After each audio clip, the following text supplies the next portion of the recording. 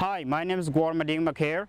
I am using the reunion story with my family to raise awareness about the impact of conflicts on families on War Refugee Days. In May this year, Guor Mading Maker returned to his home village of Pandeton for the first time in 20 years. It was all too much for Guor's aging mother. Her legs gave way and she fell to the ground, trembling.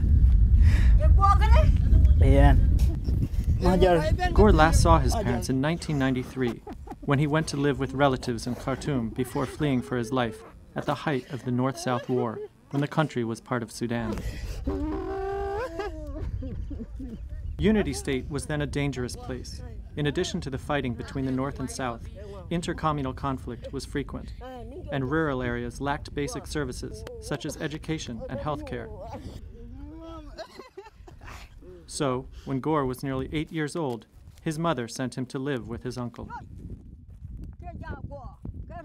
To be able to see her like this, it's amazing. I don't know now what to say. Guor's reunion with his father was equally emotional. The old man sprang into the air, carrying a rod and singing traditional songs.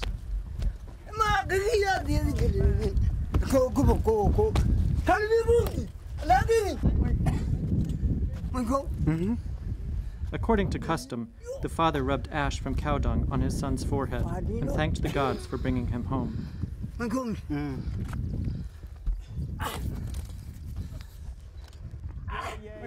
During his 20-year absence from home, Guor became a refugee in Egypt. He was resettled to the United States, where he received his education. He was stateless until he attained his U.S. citizenship in February 2013. Now Guor was back in Pandeton as a returnee. The human cost of conflict is impossible to measure. One cannot quantify the grieving of years of separation. Death, trauma, and wasted potential are the price that families are made to pay in war. All I can say is thank you to UNHCR for making this possible. It would not happen without their support.